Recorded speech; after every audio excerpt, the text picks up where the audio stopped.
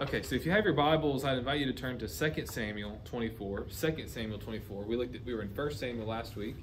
We'll be in 2 Samuel this week, and we will read through our passage today as we kind of work through it together. As we focus on King David as an intercessor. King David as an intercessor.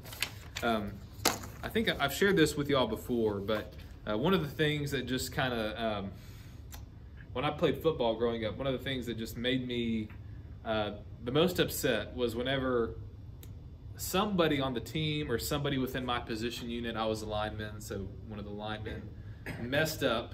Not just they didn't do their assignment right, but they did something wrong of more of a moral quality. Maybe they show up late, maybe they, I don't know, said a bad word, maybe they got in a fight, and the whole unit had to run because they messed up. That just made me, I hated it, right?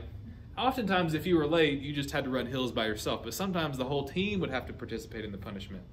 And I just always felt that there was something wrong about that. It made me so sad, but truth be told, the thing that I hated even more than that was whenever I did something wrong and everyone else had to join in my punishment with me. That it's one thing to feel bad when it's being applied to you. It's another thing to feel bad whenever you're the cause of someone else's ire and suffering. Well, one of those punishments we do, is if you messed up, you had to run gassers. Well, a gasser was just kind of like 4 quick sprints down and back. You'd have to go, and then you could breathe, but you couldn't really breathe, and you couldn't really catch your breath before you had to run the next gasser. Hence the name, you are gassed whenever it's done at the end of practice. Again, those days are behind me. That's over half my lifetime ago, so we can not be too anxious about it. But and in seriousness, one of the things, I bring that scenario up because we actually see kind of both of those scenarios taking place in our passage today with David and the people of Israel. The situation we face today as we continue our study in intercession is quite different from the other situations we faced before, because David, who is the intercessor we're looking at, is actually himself implicated in the very sin that he has to intercede for Israel. So I want us to see that. So the first thing I want us to do is to read just 2 Samuel 24 verses 1 through 10. Actually 1 through 9. 2 Samuel 24 verses 1 through 9. It says, "Again, the anger of the Lord was kindled against Israel, and he incited David against them, saying, 'Go number Israel and Judah.' So the king said to Joab, the commander of the army who was with him, 'Go through all the tribes of Israel from Dan to Beersheba,'" that's basically from the north to the south, "'and number the people, that I may know the number of the people.'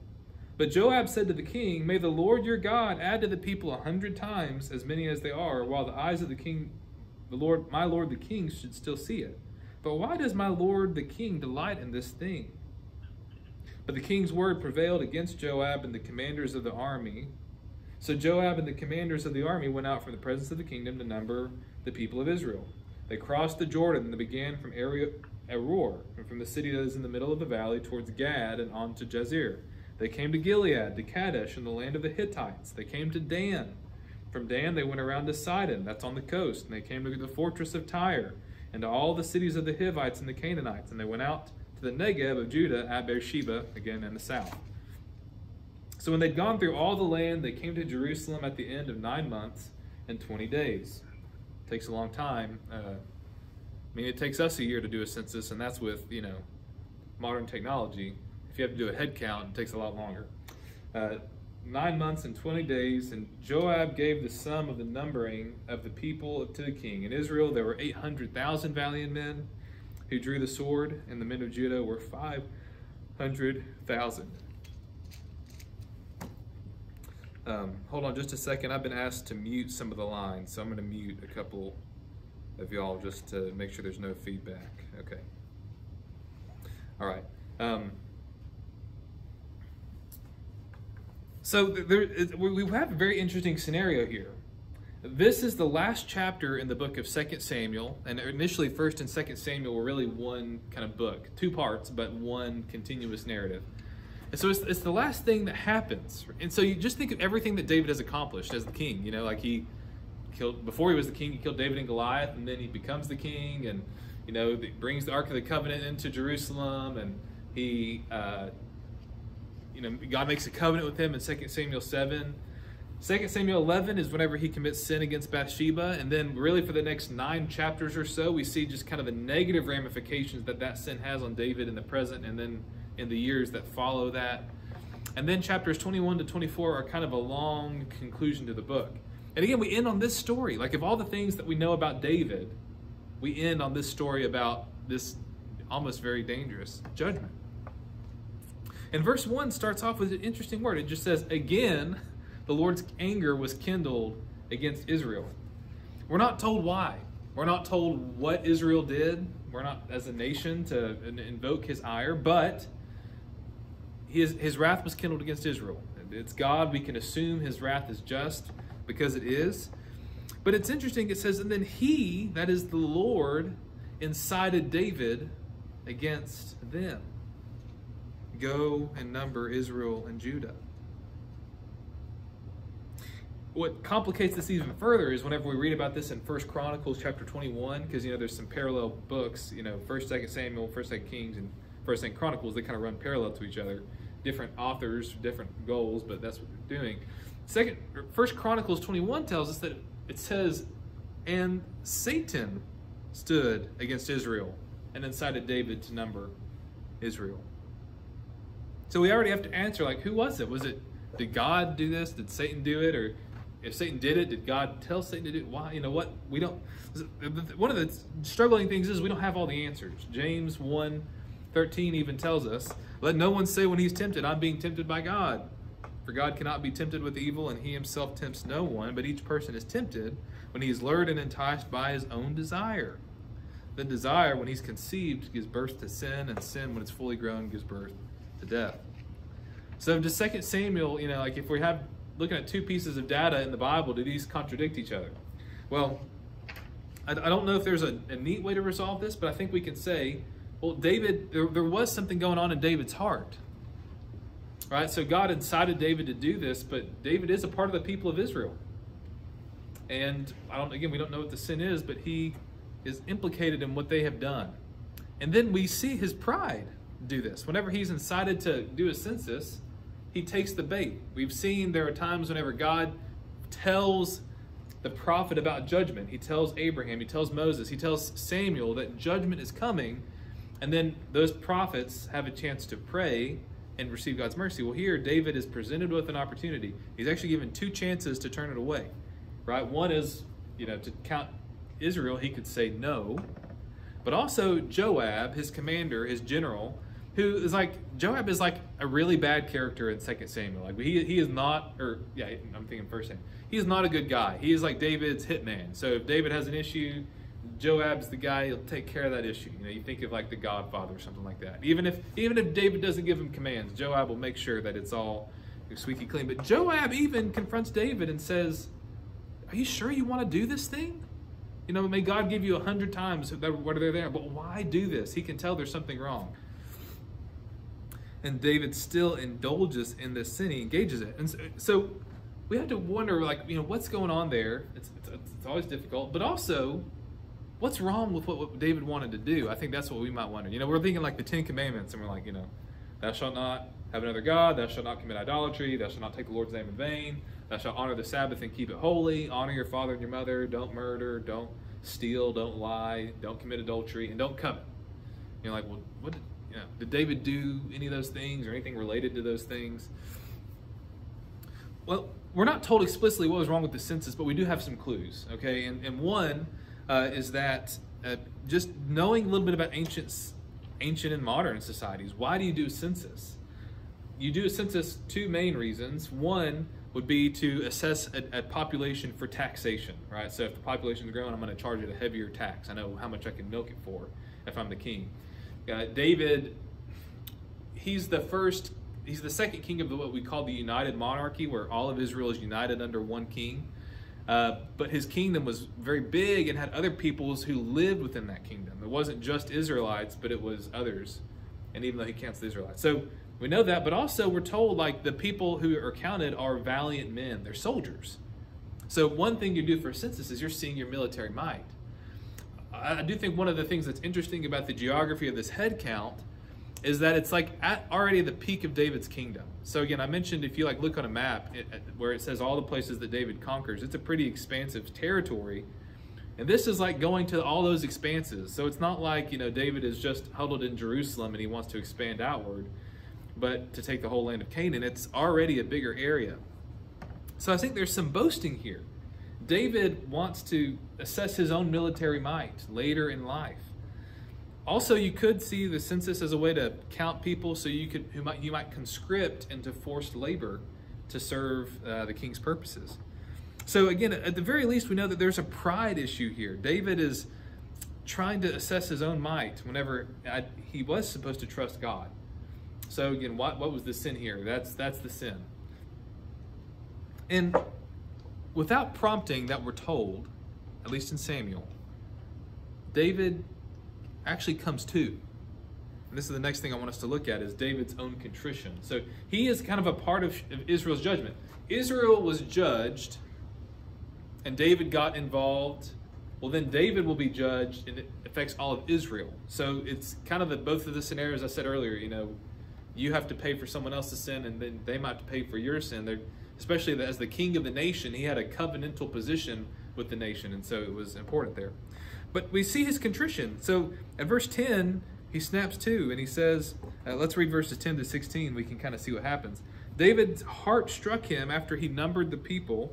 And David said to the Lord, he said to Yahweh, I've sinned greatly in what I've done. But now, O Lord, please take away the iniquity of your servant, for I've done very foolishly. And when David arose in the morning, the word of the Lord came to the prophet Gad, David's seer, saying, Go and say to David, Thus says the Lord, 3 things I offer you, choose one of them, that I may do it to you. So Gad came to David and told him and said to him, Shall 3 years of famine come over your land? Or will you flee 3 months before your foes while they pursue you?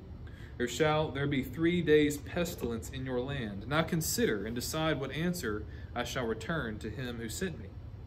Then David said to Gad, I am in great distress. Let us fall into the hand of the Lord, for his mercy is great. But let me not fall into the hand of man. So the Lord sent a pestilence on Israel in the morning until their appointed time, and there died of the people from Dan to Beersheba 70,000 men. And when the angel stretched out his hand toward Jerusalem to destroy it, the Lord relented from the calamity and said to the angel who was working destruction among the people, It is enough. Now stay your hand. And the angel of the Lord was by the threshing floor of Araunah the Jebusite.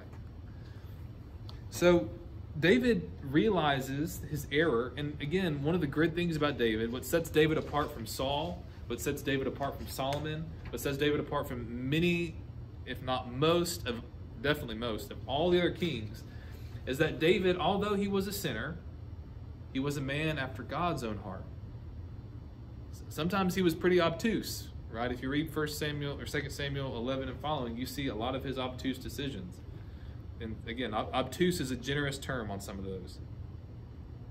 But whenever he realizes his sin, he repents. It's almost like Abraham, think about Genesis and Abraham. Like God gives him a promise and, he initially agrees, but then he has several lapses along the way until this, moment of testing in Genesis 22, and his faith holds the day. He's assured of God's promises. So it's almost like now David, towards the end of his life, his heart is softened.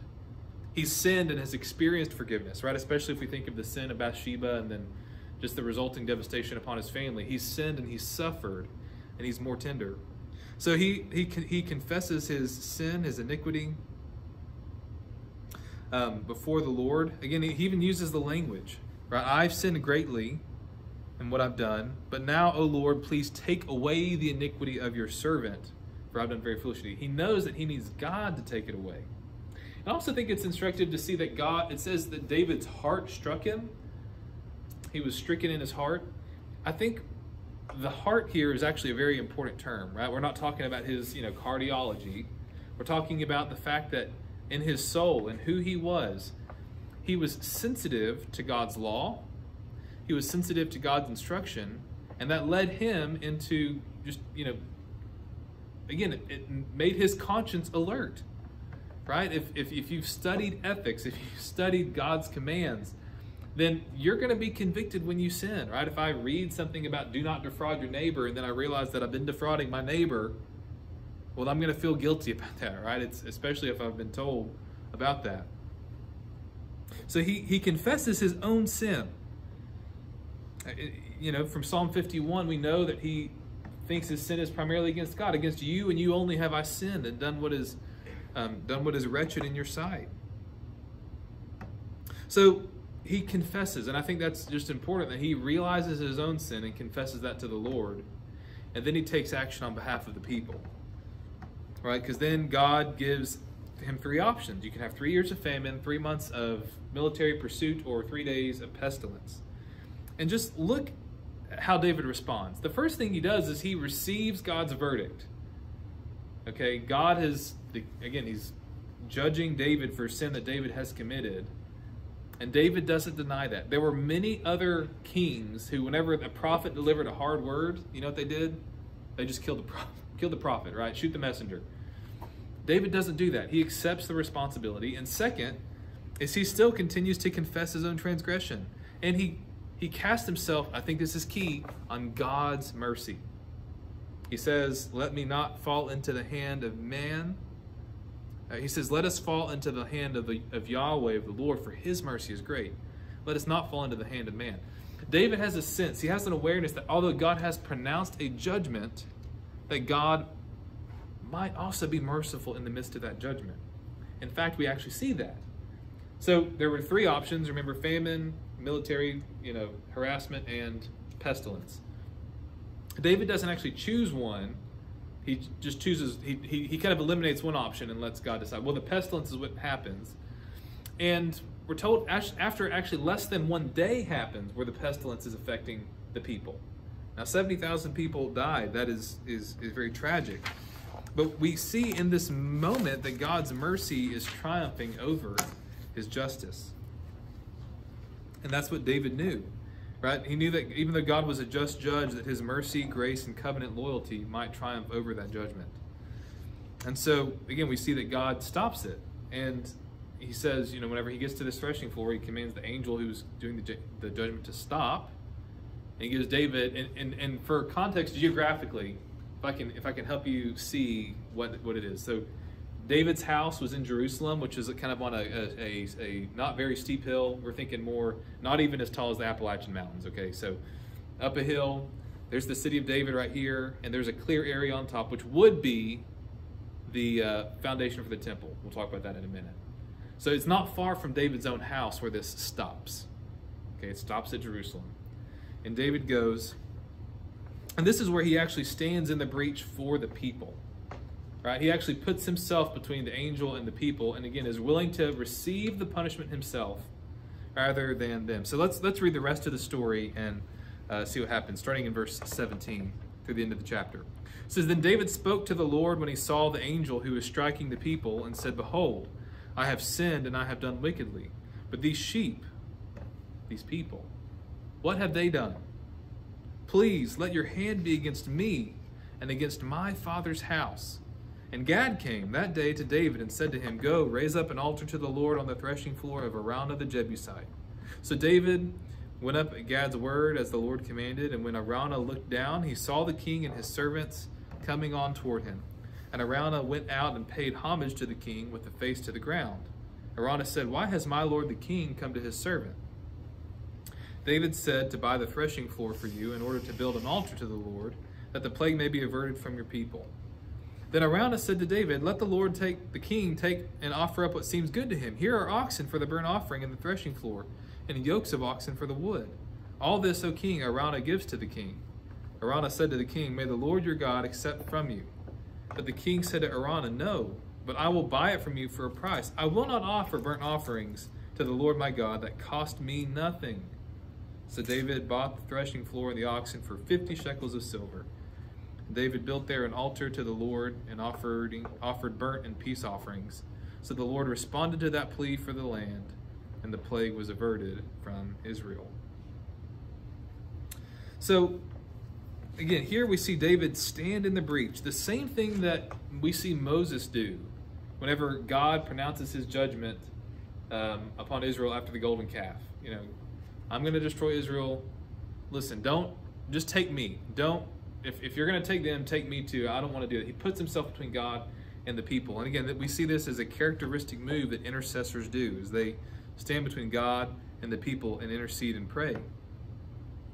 And as he goes to this place, the floor of Araunah the Jebusite is in Israel. Those are the residents of Jerusalem before David conquered the city in 1 Samuel. Or no, I think it's actually 2 Samuel 4 or 5. So, there are people who have leased to live there, but David actually has to buy the land from him.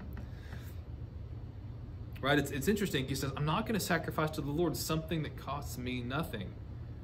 And I think even just from that line, how often do we try to do that, right? We want a ministry to fit into our life that we feel comfortable with, that doesn't cost us a whole lot. Or, this happens very frequently, people want to donate to the church their used furniture. They don't want to buy new furniture. I have this couch, I'm getting rid of it. I don't want to, send it to the dump, and Goodwill won't take it. So maybe the church can have it, right? Sometimes we need couches. I'm not begrudging all the couches we have, but just, that's the mindset, right? I'm getting rid of it. Well, maybe the church must use it. Again, that's an offering, not for an atonement sacrifice, but David realizes there's a cost. Right? That's one of the reasons whenever we think about blood sacrifices in the Old Testament, we might wonder why, what's the point?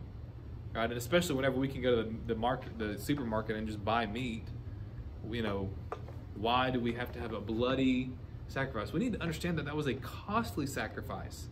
It shows the severity of sin and how seriously God takes sin. Right? To offer a goat is to offer an animal that you could either use for meat, wool, or milk. Same with a bull. And so these are, and there are different offerings based on the severity of one's sin. But David realizes that he's sinned and he needs to have a pardon. He needs atonement. And so he offers a sacrifice. And so we see that as a result of his sacrifice, God does pardon the people, and he pardons David. He does so at this place. Again, I mentioned that it would be the future site of the temple, but it also had some really other big things happen there in the Old Testament. Genesis chapter 22, we mentioned already, where Abraham is told by God to take his son Isaac and sacrifice him on Mount Moriah. Well, 2 Chronicles chapter 3 tells us that is where Solomon built the temple. It's the same place.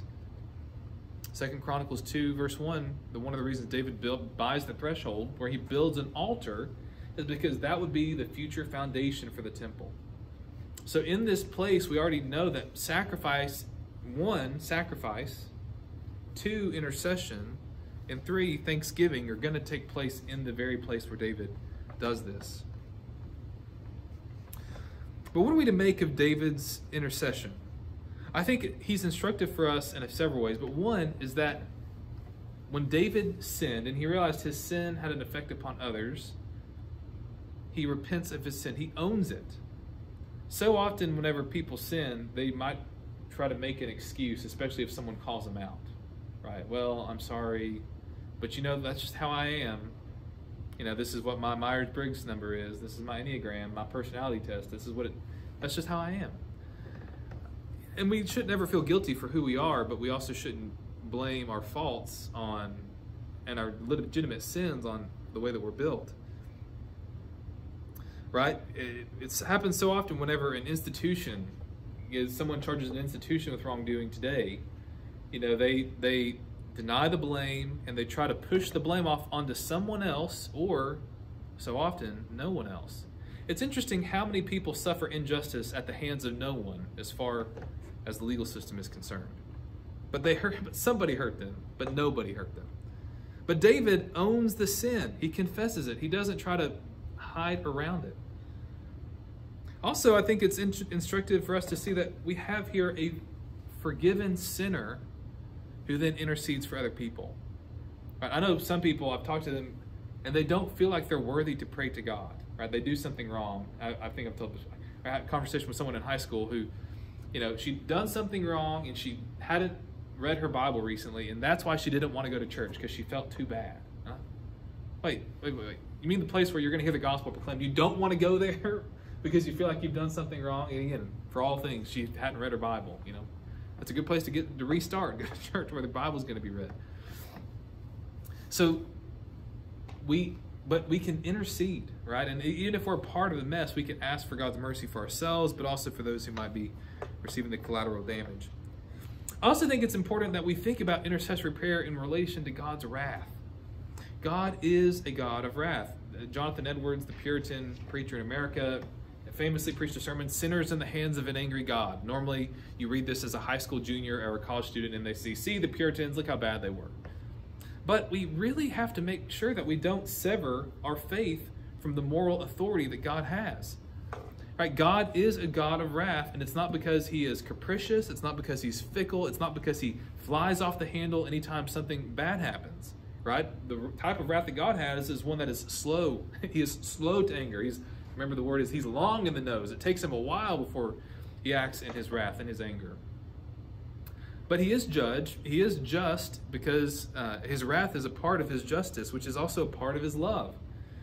But we can also say, as we say, yes, we are sinners in the hands of an angry God, we can also say, but we are also sinners in the hands of a loving God, of a merciful God who, Romans tells us, did not spare his own son for us, but rather sent his son Jesus Christ to die in order that we might be forgiven and redeemed from our sins. Right? And so we go to the Lord on behalf of our own mercy, but also for the mercy of others. And one other thing, as we look at David's intercessory prayer, we note that his prayer does something that Moses' prayer does, that Samuel's prayer does, and it's this. It does mitigate God's judgment. Now, sometimes it's not a full mitigation, right? Sometimes it just means God's judgment is delayed. Sometimes it means that God doesn't quite do as much as he said he would do initially. And sometimes it's a full pardon. Why it's one and not the other, I don't always know. I don't know.